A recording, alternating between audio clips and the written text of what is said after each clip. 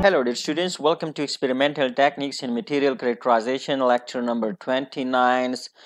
This is the lecture series on X-ray photoelectron spectroscopy, part number 6 of the lecture series.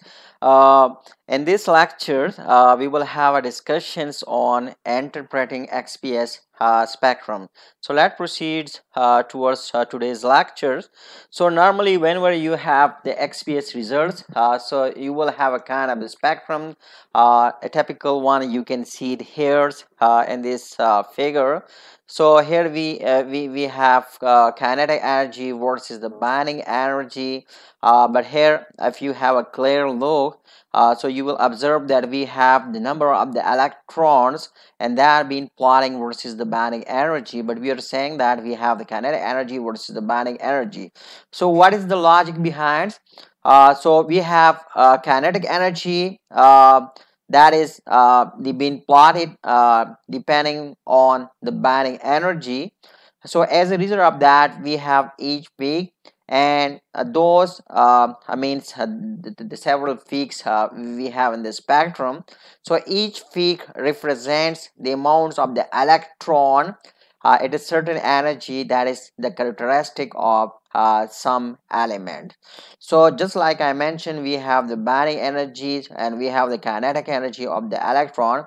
So binding energy, here you can see that binding energy increases from right to left. I mean if you want to move from here to here, from right to left, so the binding energy increases from right to left. And on the other side we have kinetic energy, so kinetic energy increases from uh, left to right. So how we interpret the XPS spectrum? So for that we have to go a bit in the backgrounds of the XPS analysis. So be remember during the XPS analysis, the key thing that we have is X-ray. So the X-ray will have the electrons in the bulk of the sample. I means we have the X-ray, and with that X-ray we basically hit our sample, our bulk sample. What it mean? It mean that we normally have an X-ray source and the XPS. So with that X-ray source we generate the X-ray.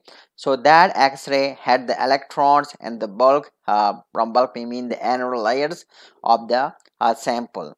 So as a result of that, the electrons will collide with other electrons from the top layers. So this basically decreasing its binding energy that contributes to the noise at a lower kinetic energy than the peak. So the background noise, which you can see it here, we have plotted here in this particular spectrum. So here you can see that the noise we have represented by N. So here we can see we have several noise peak. So the background noise increases with the binding energy, which you can observe. So here's the binding energy. So with increase in the binding energy, the noise is also increasing. So the sum of all the noise is taken from the beginning of the analysis, and here you can see the total noise, which is the sum of the noises at each stage. So the XPX spectrum, I mean the XPX peaks are sharp. We have, I mean we can easily observe later on in this lecture. So in an XPS graph, it is possible to see the outer electrons peak. I mean in the next slide, you will definitely see that how the outer electrons peak look like and where basically it lies.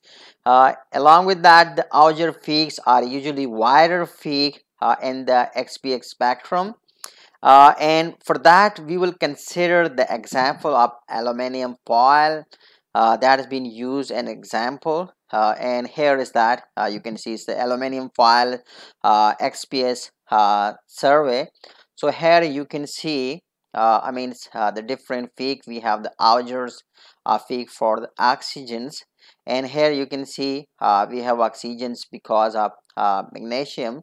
So this is the typical XPS spectrum of the aluminum's foil. So here you can see we have the Auger peak, and just like I mentioned on the previous slide, the Auger peak is a bit wider as compared to the other fee. So here the different parameters of the XPS survey is the time when we want to analyze the sample. So the parameters that being utilized is all those parameters that are being mentioned here. So it's basically is basically needed for the technicians who want to run the sample.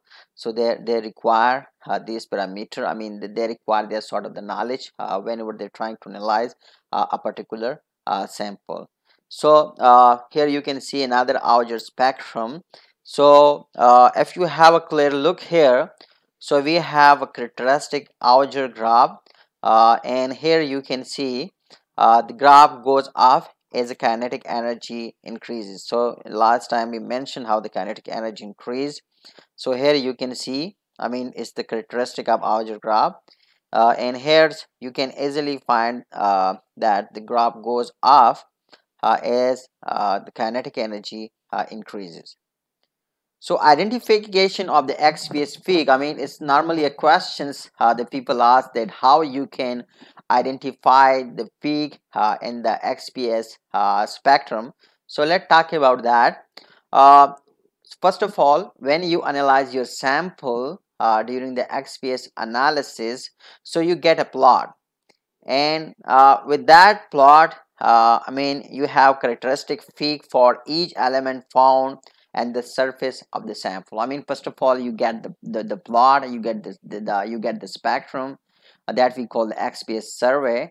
It's almost like it's look like almost the same, the one we have for XRD, but you cannot say that X is the same. Just like we're just talking about the similarity between the spectrum, in the look about the spectrum. So we get a spectrums that we call it survey. So in that we have different peak, and each peak in that spectrum, it represents different element in the sample which we characterize. So what actually we do, once we get that spectrums or with the different characteristic peak for a different element, so then what actually we do, we have tables with the kinetic energy and binding energy that are already been assigned to each element. We have some standard tables where we have plotted the kinetic energy and binding energy to the standard elements or their compound. So after that, when we plot our spectrum or our survey, so then we look for the peak that we have got in our survey, in our XPS survey. So we have to look for those peak and the standard table. So we're trying to match that with the standard elements or compound and that standard table, and on the basis of that we say that this particular element or this particular peak corresponds to that particular element. But we remember in modern XPS apparatus we have this built-in facility that sometime is more often that it take the element once it's bounded. It's normally it take the individual's element once it founded in your sample. If your sample is known and your technician is a good expert in the XPS analysis, so he can takes your element that's been found in the surface of your sample. So how we differentiate X-rays and the electron, or we say that how we do the comparison of X-ray with the electron. So we remember X-ray has all the sample areas simultaneously, permitting data acquisitions that will give an idea of an average composition of the whole surface. So unlike that, the electron, if you use an electron, so you know that that we mentioned in the SEM analysis, that electron can be focused on a particular area of the sample, and it's used to determine the composition of selected areas of the surface sample. Now the question is that where we can utilize the XPS technology, or where we can best utilize the XPS analysis. So here are some good examples in the modern science and technology that I mean, normally the people also question that why we use the XPS technology. So we remember we consider the XPS technology for for elemental composition at the surface of a materials, which is particularly important for the nano size structure for nano material. And the reason for this is that it's a non-destructive technique. And why is non-destructive technique? Because it produces soft X-ray to induce photoelectron emissions from the sample surface. So as a result of that, it's been considered as a non-destructive technique, and it provides information about the surface layer or thin film structures. So in the case of nano, we say that majority of the atom, they are lying at the surface as compared to the volume. So for that, the XPS analysis is very important. If you know about if you know about the surface, the element at the surface, so you know about the structures of the you know about the compositions of the your sample very easily, because majority of the atom, they are found in the surface regarding the nanomaterials. So applications of the XPS technology included polymer surface, it's being used in polymer technology, catalyst, corrosion, additions, semiconductor, dielectric materials, electronic packing, magnetic media, and thin film coating. Nanotechnology have the applications of the XPS.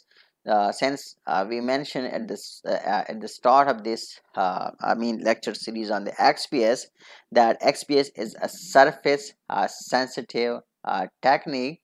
So because of this, we also mentioned about the nano. The nano have all the element the surface as compared to the volume. So in this sense, XPS is particularly important for the characterization of nanostructure material. So that's all we have for the XPS analysis. Thanks for watching. See you in next techniques very soon. Till then, bye bye.